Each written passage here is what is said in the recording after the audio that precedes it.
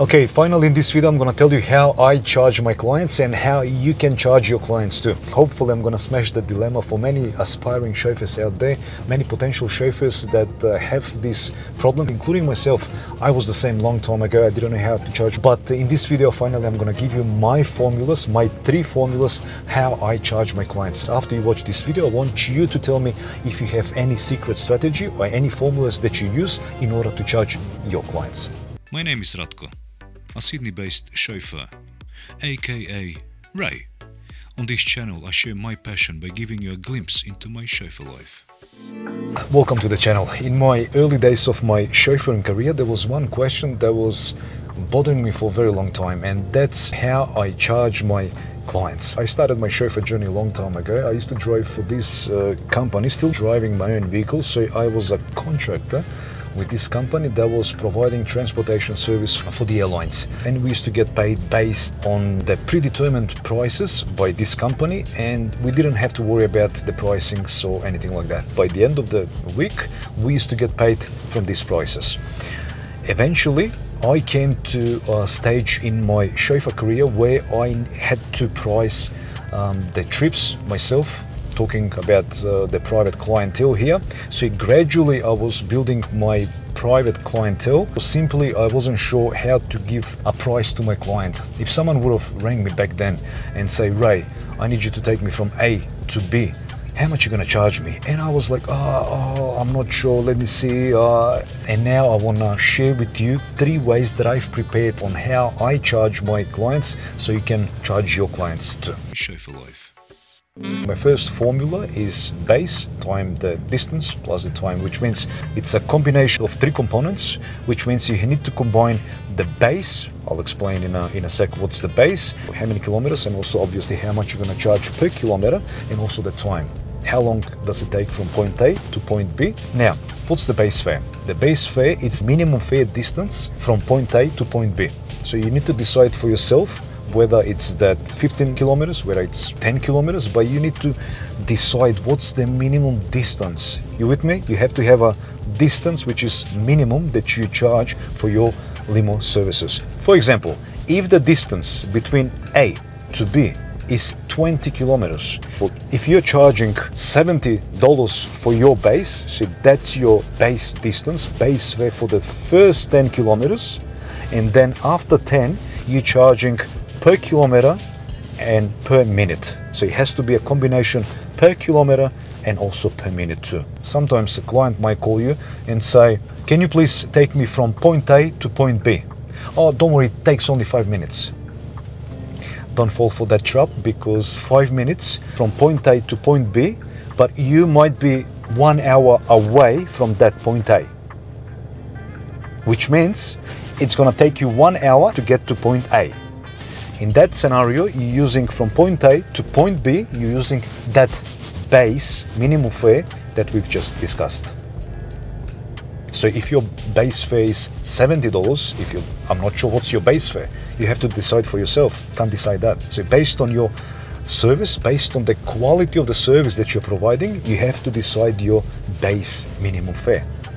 And if the client calls you and say, look, can you please take me from point A to point B? It only takes 5 minutes. If your base fare, for example, it's $80, you're gonna say, look, I know, I understand it's 5 minutes, but that's our base minimum fare. So your trip is gonna cost you $80. Now, different scenario for this type of pricing. If the distance is 30 kilometers from point A to point B, and your base minimum fare is $80, so it's going to be 30 kilometers total. So the first 10 you're gonna be charging that minimum base fare, and for the remaining 20 kilometers you're gonna be charging 20 kilometers times whatever you charge for per kilometer. It could be 40 cents, 50 cents, 60 cents, I'm not sure, you need to decide that, plus how long it's taking, say the minutes. So you need to decide how much do you charge per minute, plus the kilometers, plus the base fare.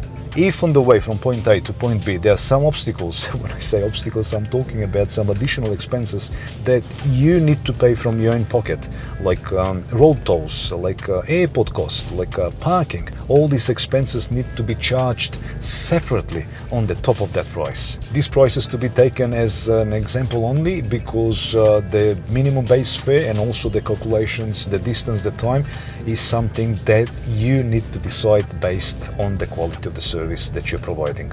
Chauffeur Life.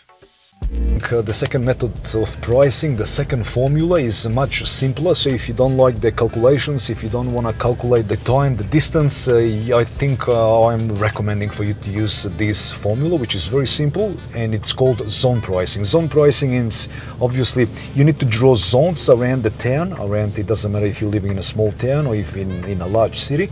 Make a zone. Simply take the ruler and draw zones, like circles on the map. So you're starting with the smallest one, which say it's going to be a radius of 10 to 15 kilometers around the center of the city. And obviously for that 10-15 kilometers smallest zone, you're going to be using your minimum base fare, whatever it is, and then that's again something that you need to decide. Then zone 2, for example, it's going to be 20 to 25 kilometers, zone 3 30 to 35, 4 and so on and so on. So this is very effective and very simple way of calculating your fare. Again, if on the way from point A to point B there are tolls that needs to be paid. In Sydney we've got a lot of tolls. The tolls are everywhere in Sydney. I have to trade my kidney to drive through a couple of freeways down here in New South Wales. However, if this is the case, make sure you charge separately on the top of your prices these extras.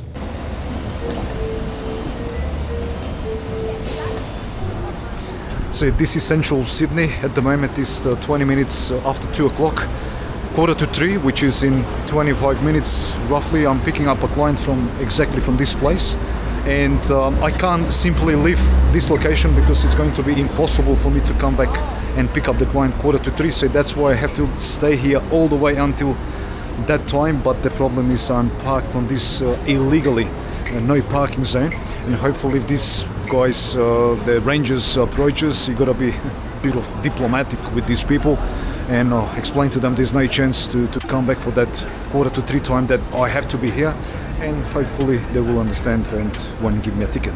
And the last method that I'm gonna mention in this video, it's a simple formula that you can use for your clients, and whenever they call you, it's very simple and it's very easy to make the quotation. Based on what's point A and point B, you can calculate how long it takes and you charge per 10 minutes. All you need to do, just decide how much do you charge per 10 minutes. For example, if you're charging, this is something that you need to decide, but if you're charging $50 per 10 minutes and it takes half an hour from point A to point B, that means you need to charge the client $150. If the distance between point A and point B is 40 minutes, based on $50 per 10 minutes, you need to charge your client $200. So it doesn't have to be $200. Call it $195, call it $175, but it's going to be around that $200 mark. So this was my last formula for you guys. I hope you enjoyed it, and I hope you have some strategies when it comes to pricing. So if you're a chauffeur, if you're part of this trade, please let me know in the comment section down below, how do you price and what sort of methods, what sort of formulas do you use in order to charge your clients? Please let me know. I would like to know. Thanks for watching.